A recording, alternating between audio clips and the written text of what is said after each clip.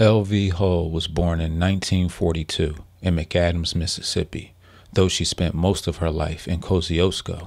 In her words conducted in interviews by Will Arnett of the Souls Grown Deep Foundation, she tells the story of her mother being a midwife and her father a cotton farmer. Her and her sister didn't have traditional names, just initials. She was a self-taught folk and assemblage artist who began painting and crafting objects in her home and garden in 1975. She worked with painted hubcaps, shoes, signs, and so much more, as the creativity lent itself to whatever object entered her space.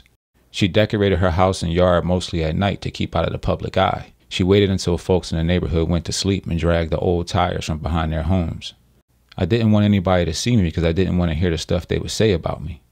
People would say stuff anyway. Old LV, she's crazy, she recalled. When the community started to see her work, they began to bring her old shoes, little baby toys, bottles, boards, and so much more that she could paint and display them. Beer bottles, perfume bottles, rum bottles, sticks and planks, whatever I got my hands on. I decorated plenty of things, Hull said.